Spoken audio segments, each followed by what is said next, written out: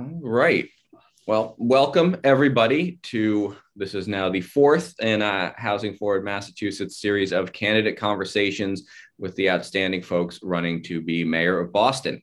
I'm Josh Zakim, the executive director of Housing Forward Mass. I'm thrilled to be here with a friend and former colleague on the city council, city councilor at large, Michelle Wu, who is running for mayor of Boston. Michelle, thank you for joining us today. Really appreciate it. Thanks for having me. Great to see you. Miss you as my seatmate on the council. That's right. Sitting alphabetically, we were next to each other for quite some time.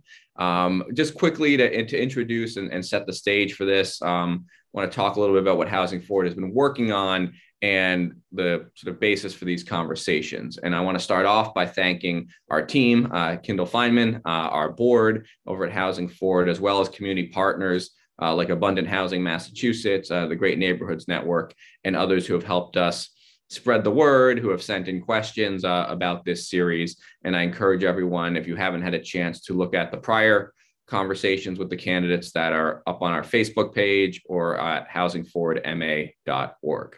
So to get right into it, to set the stage here, Counselor, Housing Forward produced a mayoral housing blueprint for Boston's next mayor. Laying out a series of sort of policy ideas that the mayor can do without legislative change. We're trying to do simple, small stuff, the type of things that mostly could happen in the first 100 days or the first year of a mayoral administration. And I want to talk a little bit about those and sort of how we came to that is, as everyone knows, every poll has said, you've talked about it. There is a housing shortage. There is an affordability crisis in the city of Boston, really across the Commonwealth, but we'll keep it to Boston for today. Recent report under the prior administration showed that by 2030, we need nearly 70,000 new housing units just to meet sort of the current demand. We expect the city of Boston's population to grow to nearly 760,000 people by 2030. And while I'm thrilled that everyone wants to come and live here in the city of Boston, we need to make sure we're building enough housing supply, not only for the new folks who are coming here, and we welcome them, but for people who have lived here their whole lives, who have raised their families here and have built our neighborhoods. So along those lines, we've talked about solutions like upzoning, reducing parking minimums. First-time home buying assistance is obviously a topic that comes up a lot to allow people to put down roots, build wealth in our community. Expedited permitting for small and medium-sized projects, particularly affordable projects.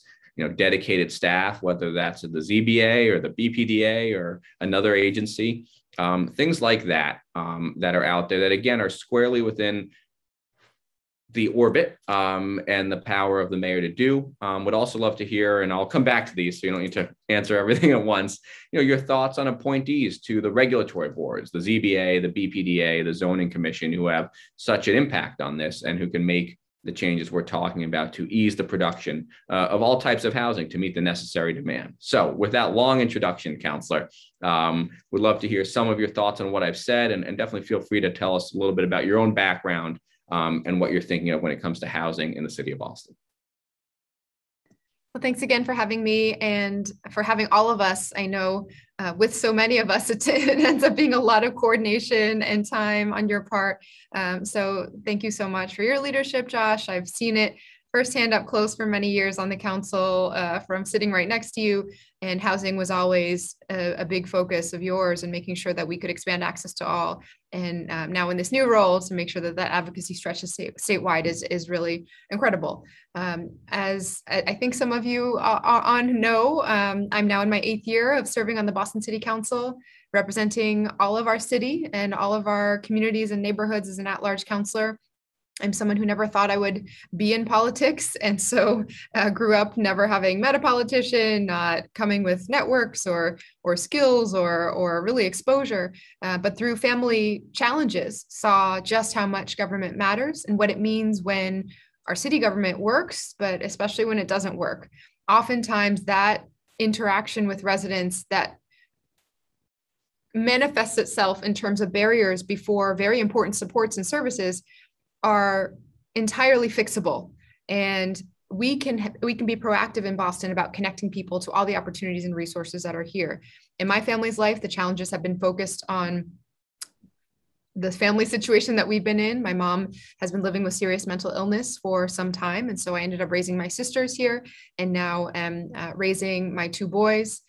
I get to live in a 2-family home in Roslindale, upstairs with my kids and husband, and my mom's downstairs, much stabilized now with the amazing healthcare we've gotten in the city. But there's no other living situation that could have brought our family such stability, such a blessing to be able to be in this multi-generational support network. And so I know how tiny of a window we had to get in there, how we had to scrape every penny to put that down payment down. And it wouldn't have been possible with how quickly housing prices were going up for us to be in Roslindale even a year later. That's how fast the curve was moving. And so we're on an urgent clock here. We've seen during the pandemic how housing is health, housing is fundamental, and is the foundation for every other policy issue we're talking about. And so I'm eager to make sure we're digging in. We've put forward a housing plan that includes many of the pieces that you talked about, Josh, about how we have the tools at the city level to take responsibility for the market and housing costs, to do more with city dollars, to streamline city processes, to really make sure we're expediting pieces within the rules and the zoning code that we can control. And then also, as I've put forward, to ensure that not only are we doing our best to increase supply as quickly as possible, but managing displacement in the short term too. And so I've put forward a commitment to ensuring that we are thinking about stabilization as we are thinking about supply and all the other tools that we have. Well, thank you. I appreciate that. So let's dig in a little deeper on some of those things. So you're talking about, increasing supply, which is really what we're trying to see. We've heard the stories. I'm sure on the campaign trail, you've heard them. I heard them when I was in the city council of, someone who's trying to build, a triple decker or add a unit. You said you live in a 2-family home. And many of those are currently not illegal, but you need to get a variance to build them almost anywhere in the city. Is that something you would look at changing by zoning? Some of our peer cities, particularly in the Northwest and Oregon and Minnesota, have done that. They've said, 3 families are allowed on any residential lot. Now, maybe that's not exactly what works for Boston, but what are your thoughts on, upzoning, even in more of our suburban feeling neighborhoods across the city? Yeah, I've been saying for a number of years now, and in my capacity as chair of the Committee on Planning, Development, and Transportation on the council, that a huge driver of inequities across the city is how our development process is run. And the fact that we are so focused case by case by case in a way where the zoning code is badly outdated, right? The entire code hasn't been updated in a comprehensive way since 1965.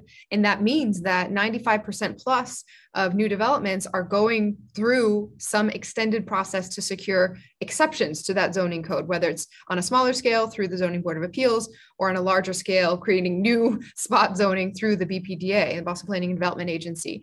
And so the big picture is that we need to update our zoning code to what makes sense for affordability, transportation access, climate resiliency, but also how the city connects together across communities. And even now, when we have these extended processes, sometimes we get it right on an individual parcel, but the only way to get there is everyone coming into a very unnecessarily conflict-driven conversation because of the way the rules are so outdated. And then you look around and there's a mishmash because everything's been approved separately. Plus all the costs have gone into the soft costs of process and lawyers and managing that unforeseen timeline rather than keeping units affordable. And so I point to the example of Oregon a lot in terms of thinking about the bucket of tools that at that level, states, but cities can also employ. And what they did was a mix of both moving away from single family zoning to dramatically increase density by right, but also capping the rate of increase of rents at 7% plus inflation, which has worked out to something like 9.25% on average per year. And so that way you are both, and I appreciate Abundant Housing Massachusetts philosophy of we need to use every tool that's in the toolkit, both to push supply, but also to make sure our residents can stay here. But zoning is a very powerful piece of that has to flow from planning and having a way to fit together all of our needs, not just density and height and FAR and what we typically think about as running through that development process, but also access to transportation and schools and food access. That should all happen through a much more robust planning infrastructure. Yeah, well, that's good. And I like that you called out the added costs that get passed on to the ultimate occupants of this housing with this long drawn out process. And I think about, we often think about the high profile, large projects, and people in those positions, are still often able to get something done. But the ones that are lost to the process, is sort of those small developers, people often who are from the community, who are, building their own business, building in their own neighborhoods, get just crushed by some of these long timelines. So it's exciting to see that you're open to that and looking at that as well. So you did mention Oregon as an example, and we've talked about in California and Minnesota and other places that are reducing required parking minimums. There's currently a proposal, two of your colleagues on the city council, Councilors Bach and O'Malley, to remove parking minimums for affordable developments. Have you had a chance to talk about that, to think about that? So start with just affordable, but then I'd love to hear your views on parking minimums generally, because as we often have been saying, you are often choosing parking over housing, whether it's the space, the cost, that sort of thing. Yeah, I fully support that proposal. Sometimes it might have been this particular hearing order, I can't remember, but there was one in which I had to miss the council meeting for a loss in our family. So was away and didn't sign on. And I got a lot of questions. Why did you withhold your name? I just literally was not at the meeting, but have been part of the working sessions and conversations since then, and really applaud their leadership for, as you're saying, trying to find immediate actionable steps that we can take, even as we're contemplating bigger picture reforms. You remember, we each get a parking spot in City Hall as city councilors.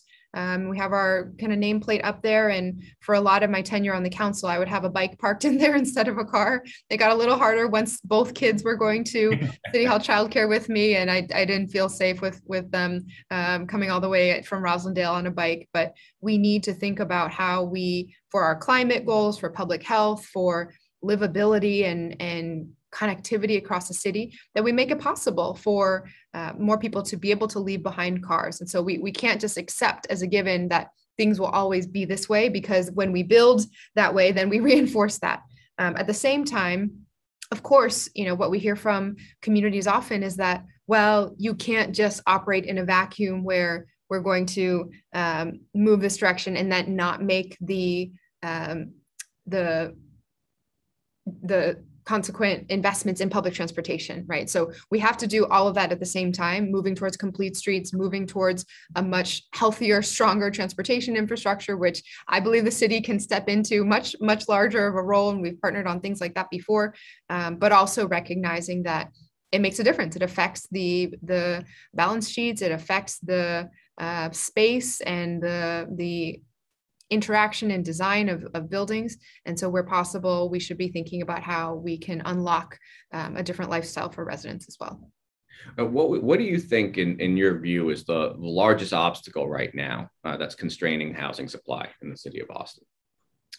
I think it's our process. I think it's the fact that we are really operating the most complex, opaque, political development approvals process anywhere in the country. And, when it's designed such that the only way to build anything is to come before city government and offer something, right? Sure, maybe you can justify it by saying, well, that kind of maximizes the civic benefit because you're able to extract something from every single project. But we get locked into this awful status quo where we are spending so much time, energy, financial resources on navigating the process instead of just creating the actual units that we need desperately. And so that's why I've been pushing for years now, really rethinking how we do that process and how we can reconfigure the organizational structure of our agencies, as well as how we are giving out those approvals so that we're getting to the point where there's an updated zoning code more streamlined process. Likely some higher requirements just baked in, but most of the time when I speak with developers, people say, tell me what the rules are and make it clear for me to do it, and I will, as opposed to not having any rules and then playing this game of, can you get through the gauntlet? It's frustrating for residents, it's frustrating for developers, and it leads to the city of Boston falling short on so many of our goals. So it actually folds in nicely, and I'm not surprised to have some questions about your proposal to eliminate the BPDA. So we've got some questions that have just been coming in the last couple minutes.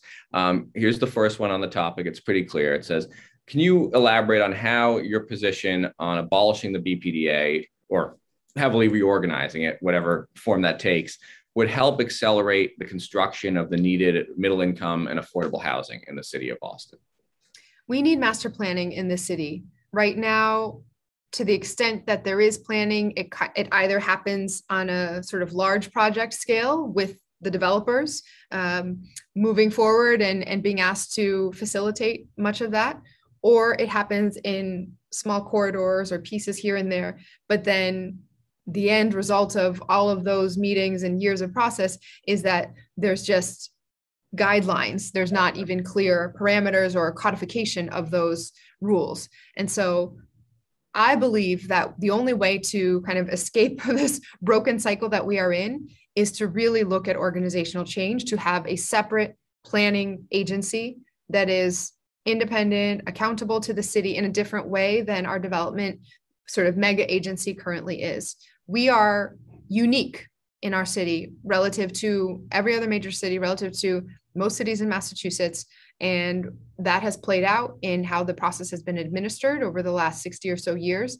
And so it is time to get to the point where we are planning, true planning that engages the community and really talks through the trade-offs that are needed as we make decisions about development, open space, housing, what's feasible for the market and affordable for residents. And then also supplementing that with city resources, right? We just need to have more skin in the game when it comes to the city looking at municipally owned parcels of land, buildings, integrating the redevelopment of libraries, municipal parking lots, community centers, with housing on top, ideally homeownership units that are affordable and climate resilient.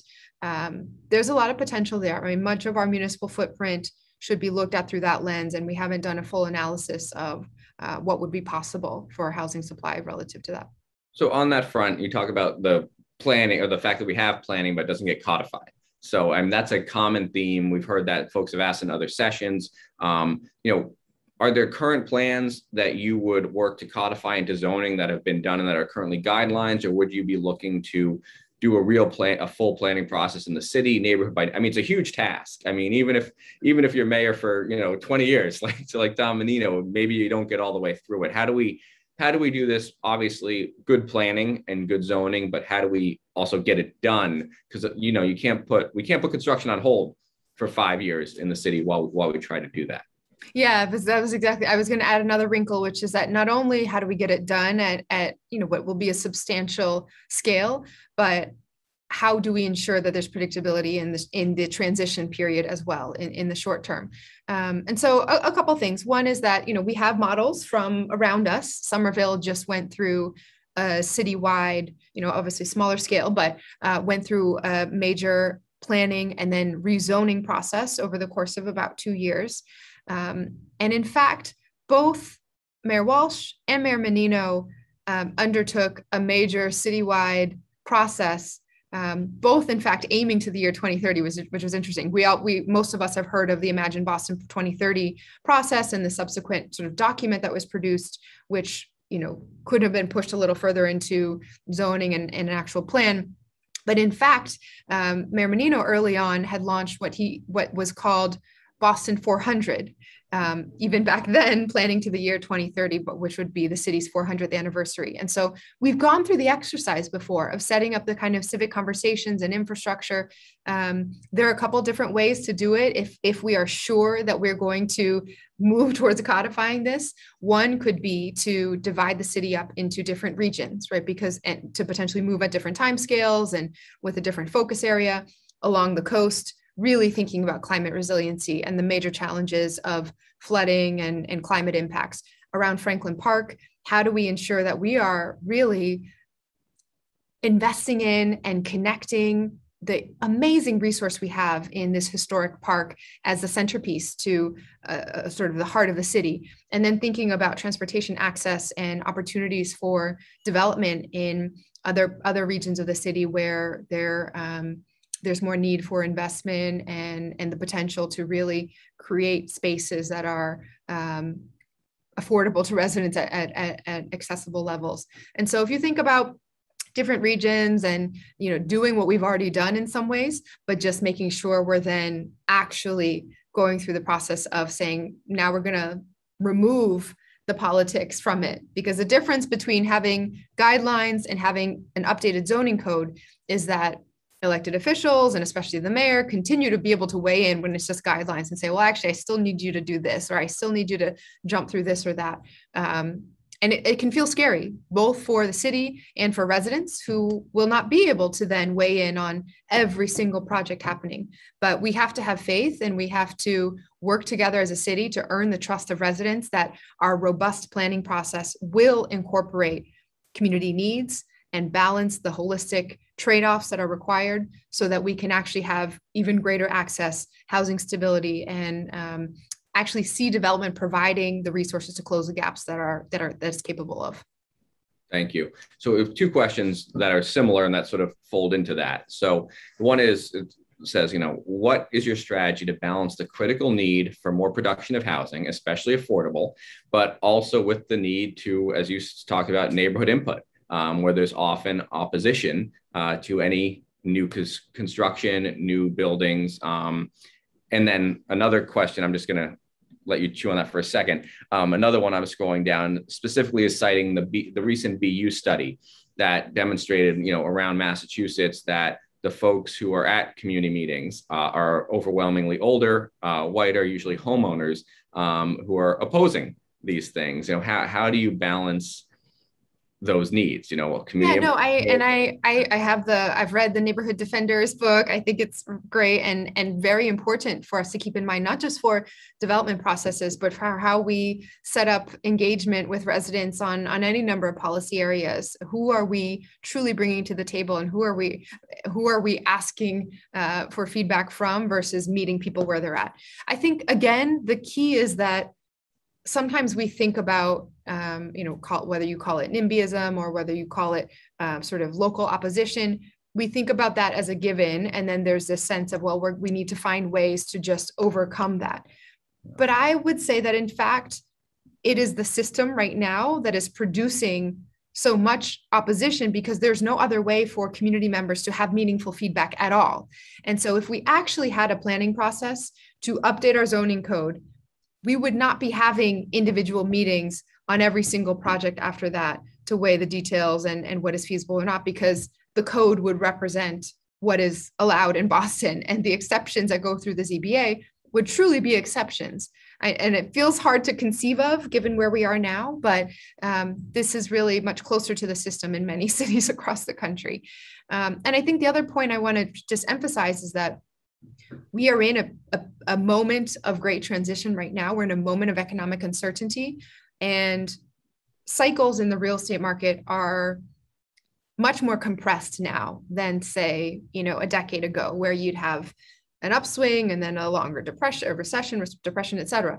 Now it's kind of, because the flow of capital around the world is so fluid, the response time is just, the windows are much shorter for action. And so as we're thinking about what the impacts to our downtown commercial office market might be, as more people are tuning in remotely, big companies downsizing their office space, we will see vacancies. And it hasn't quite affected the leases yet because people are still locked in for now. But I believe we will see an impact from many of our employers downsizing how much space they need. And the question is, when we have these vacancies, are we really proactive with leadership and a vision from city government to say, can we repurpose some of this, in the dream scenario, as housing?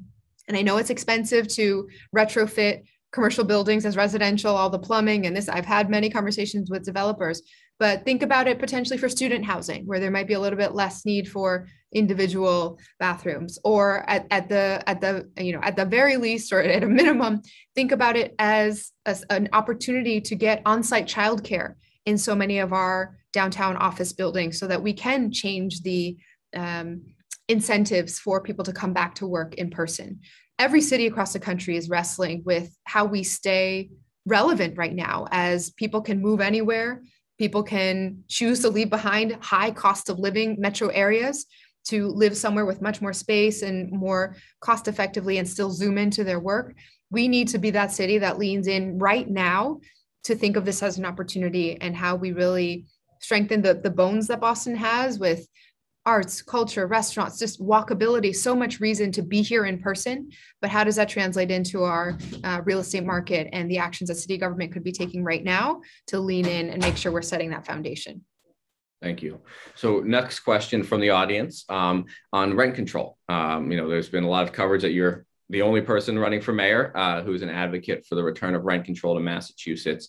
So the question is, how do you do that without preventing damage to small landlords and to the housing production that we're talking about, that we need to, if we need to build more, how do you manage that?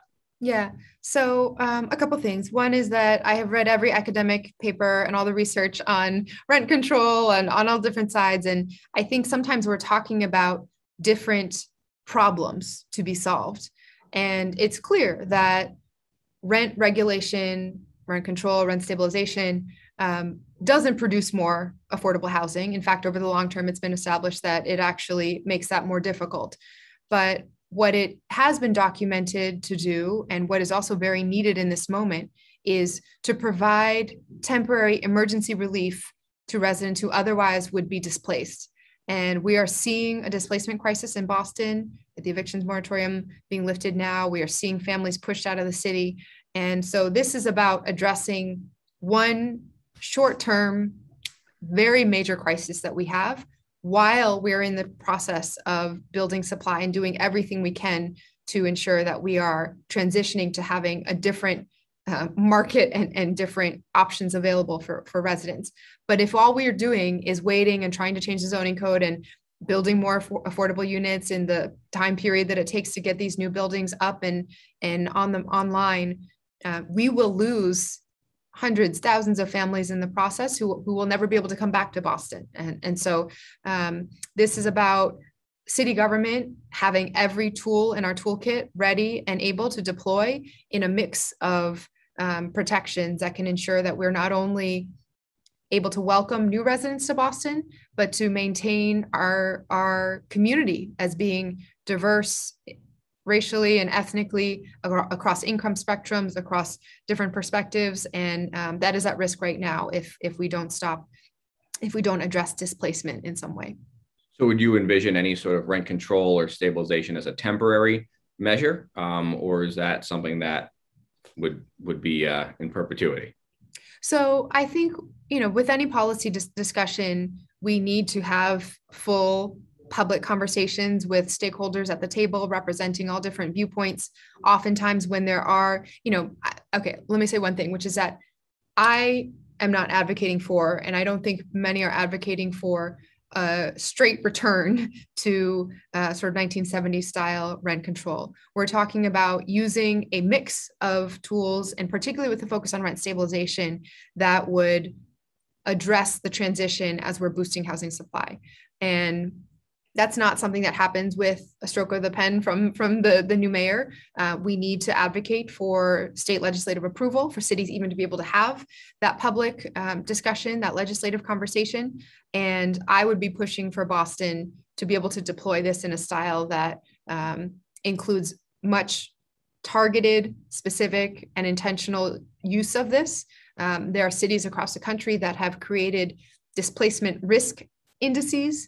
So looking at census tract by census tract, what is the rate of increase in housing costs, the proportion of homeowners versus renters, median income for that area, just to really know where along the spectrum in terms of risk of displacement specific communities are, not even at the neighborhood level, but micro neighborhood level, and to be able to respond to our plans with our new planning agency and zoning code to address the fact that when we do introduce new development, we want to make sure that that is stabilizing the community and not exacerbating displacement. So something along the lines of the affirmatively furthering fair housing zoning amendment that's recently been enacted, sort of narrowly targeted, that sort of approach.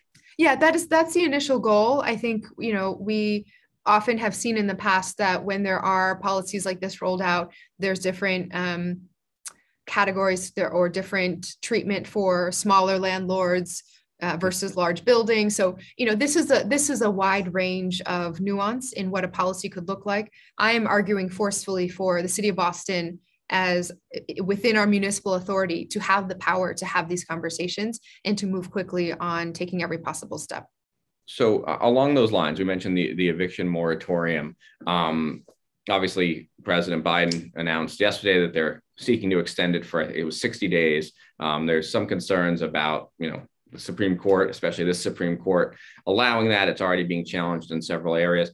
What can the City of Boston can do now or should be doing both now and after November to do that, assuming there's no longer a federal eviction moratorium? Is there staffing? Are there resources? Rental assistance? Where would you focus those efforts? It doesn't have to be one area, but how will you address that in the near term? Yeah, I think my theme for so much of how I see policy is let's make sure that city government is really doing everything we can at the local level and not waiting on other levels of government for action or for help. We know that the state's eviction moratorium for those seeking rental assistance is still in place, and that there are substantial resources for assistance and stabilization that are going untapped right now. And I think at the city level, our unique value add is often in outreach and trying to actually connect people face to face and in community with the services and resources that are available. And so we need to be focusing very intensely on multilingual outreach and working with community partners who are already embedded on the ground to ensure that the resources that are there are not going unused in this moment of great need. Yeah, that makes a lot of sense. Getting the money and getting the assistance to people who need it is always a huge challenge, I think, at all levels of government. A lot of the folks who need it most aren't aware of the services that already exist, either because of language barriers or other reasons. So I commend you for that approach, and obviously your work on language access, from day one in City Hall, I think goes a long way towards that. Here's a question that just popped in. So the audience member, the questioner, says, I support a lot of your ideas like a free T, rent stabilization, but a lot of those in particular require approval from the state. Can you talk a little bit about, I'm now adding to the question, but can you talk a little bit about how you would use the bully pulpit as mayor, both to advocate and prioritize, because you don't get everything up at the State House, and then what in those areas is directly in the mayor's power? How would you take smaller steps on those that the mayor could do without a home rule petition? Yeah. So, well, you don't get everything, but you don't get anything if you don't make the ask and engage. And so I think first is really leaning into representing Bostonians' needs, even when it is technically outside of city control. I think there are instances where I'm interrupting. Thank you so much. There are instances where we know that when the mayor of Boston steps up, it makes a difference. And we've seen that on transportation and on housing, where several years ago, when we first started talking about fair, free transportation, there was tremendous skepticism. How would you even begin to take any steps? The T is so far behind in deferred maintenance and has so many needs. And all of that is true. But what I really believe is that we have to be reaching for the vision of where we're actually headed. Otherwise, we won't take steps that get us much progress at all. And in shifting what we're aiming for higher than just saying, well, we should only have as small fare increases as possible every couple of years, to we should be aiming for a free fully funded public transportation system. That has meant that in the short term, we've seen the launch of Boston's first free bus route and free public transportation in cities across Massachusetts because of the advocacy here. A lot depends on the relationship between the mayor of Boston, the governor, the state legislature, the city council, and between municipalities across the region as well. And if there's anything that I know, it's that the barriers in Boston are never around resources. It's about political will, which comes from building coalitions. And so I'm proud that we've gotten so much done on the council, sometimes impossible things that people said would be impossible to do, because the mix of continuing to bring people into the conversation, sometimes to challenge and to push us to think outside the box, but then to constantly illuminate and aim for what is possible, makes it such that we take different steps in the short term. And on those issues, we need resources, we need state partnership, but when the mayor of Boston really believes that more is possible, we will find a way to build those coalitions to get it done. Thank you. I'm going to go right back to some nuts and bolts questions on housing and development. Density bonuses for some level of affordability. How do you feel about that? And are there any numbers that you've thought about? A percentage of affordability gets you X many more square feet or FAR, that sort of thing. Assuming you're okay with density bonuses. I support that. I'm proud that remember when we were first starting on the council early on, there was around that time the launch of the city's Housing Innovation Lab. And so some of the first conversations that agency had, I was proud to help co-lead and talk about a whole list of ideas, including formalizing accessory dwelling units, density bonuses, really the kind of low-hanging fruit of how we could move forward and expedite and think about filling in some of the gaps for housing supply. In terms of specific numbers, I think, we need a new planning agency to help us think through how in different parts of the city that needs to respond to the conditions on the ground, and would look forward to ensuring that we have various stakeholders at the table as we're having those conversations. And you mentioned just now accessory dwelling units. That's the city's had a pilot. Not super extensive.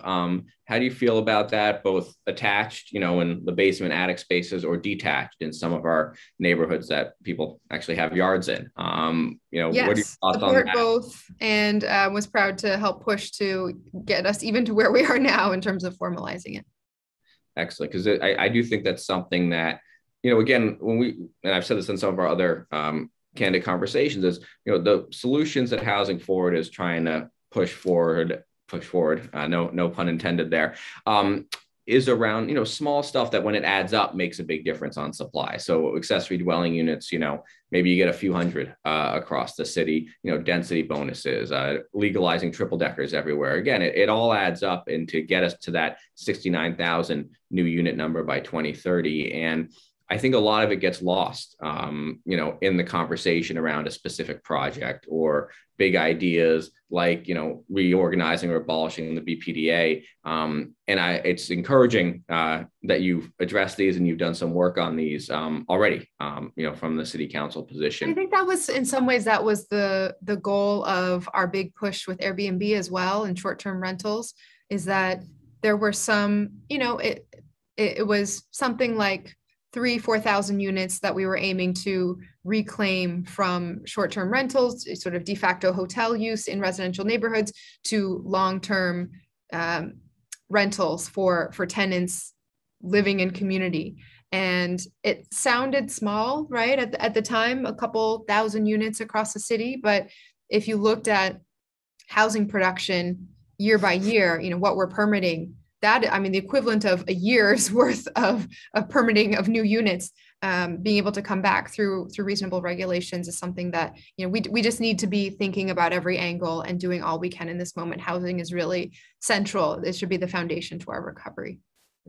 So I'm going to ask one last question right now is, day one, you're mayor. What are you going to do on housing? What is your first priority when it comes to housing? Again, something that you can do with the stroke of a pen. So I have made a couple of commitments when it comes, the very, very first thing I think is to make sure to put up on the wall the countdown. And this is something that we had when I was working for Mayor Menino under Mitch Weiss, is just to have a sense of how precious these days are in public service, where we need to be moving at the pace of families' lives and not the usual pace of government. And so much as possible, if every single day you have to show forward movement and some progress. I've, on one piece of this, we talk a lot on the campaign trail, especially about homelessness in Boston and the overlap of homelessness, mental health, and substance use. And so the very first commitment I've made is that within the first 100 days, we will do an analysis of city-owned property to identify where there might be underutilized buildings or parcels of land to really add to our supply, and particularly to think about supportive housing. Great. Well, thank you. That's a good, quick answer on that. I appreciate it. I want to just say I appreciate your time and your attention on this. And I know I tell folks we'll be out of here in about 45 minutes. I think we're going to make that, even though we got a lot in. Really appreciate you sharing your thoughts on this. I'm going to give you a few minutes if you want to, anything you'd like to add on housing or generally about the campaign before closing us out, Councilor. Yeah, no, thank you so much, Josh. And thank you to everyone who had a hand in organizing and being part of this. We are 40 days to go now until the preliminary election. So things are really speeding up and heating up. And I, of course, want to very respectfully ask for your vote for anyone who is watching, because we know, sadly, that turnout in municipal races tends to be relatively low. We're gonna change that trend as well, but it means that every person's voice counts that much more, and this will be a consequential decision for our city. I'm someone who didn't have the privilege or pleasure of growing up in Boston. My parents weren't lucky enough to be born in the United States, and so I know how important it is to build a welcoming city, where people from all over, whether you've grown up here and are sixth generation in Boston, or you're coming here for school, or you're new to this country and making your home in the city, Boston needs to live up to our potential and our promise that we are a city that welcomes everyone. We know over the course of our history that when Boston leads, we impact the entire country. And so I'm looking forward to partnering with you all and making sure that housing is a place where we are changing the dynamic away from stress and anxiety for so many of our families and fear of making awful trade-offs and choices to a sense of pride and community and belonging, welcoming in our city. So thanks for all that you do. Please remember to vote and make sure that you're telling your friends how important this is. Remind everyone the date of the preliminary. September 14th. There you go. Okay, well, thank you very much, Councilor Wu, for being here and for your service to the city of Boston. As we're wrapping up, I want to remind everyone we have the last in our series of candid conversations with former Chief of Economic Development, John Barros, in this spot tomorrow at noon, also on Facebook Live. Please feel free to follow us on Twitter, on Facebook, for these resources for our mayoral blueprint on housing and for the prior conversations. Really appreciate everyone's attention, taking the time, the great questions, thoughtful questions. Have a great afternoon. We'll see you around the city. Thanks again, Michelle. Thanks, everyone.